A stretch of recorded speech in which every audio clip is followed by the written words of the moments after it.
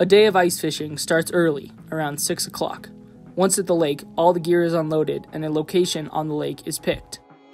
While some fishermen use ATVs and snow machines to cover lots of ground on the lake, others use their own 2 feet. The ice this time of year is around 12 to 18 inches thick and can support the weight of a car. The ice hut provides an escape from the elements.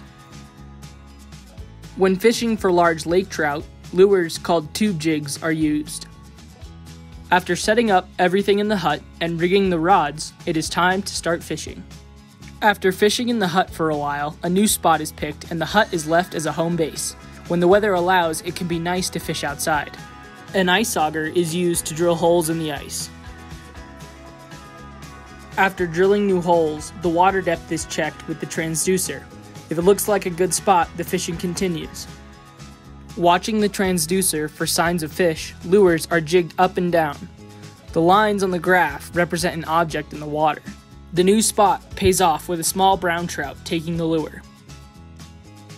Ice augers have sharp blades on the bottom which shave the ice away. Small jig head hooks and soft plastic baits make a great combination and are very enticing to a hungry trout. A rainbow trout took the bait this time. When a large fish takes the bait, it is easy to tell. The distinct sound of a fish pulling drag on a reel is an indication of a bigger fish.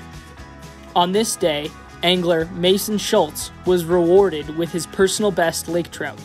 After a long, successful day, all the gear is packed up and hauled across the ice, ready for another day of ice fishing.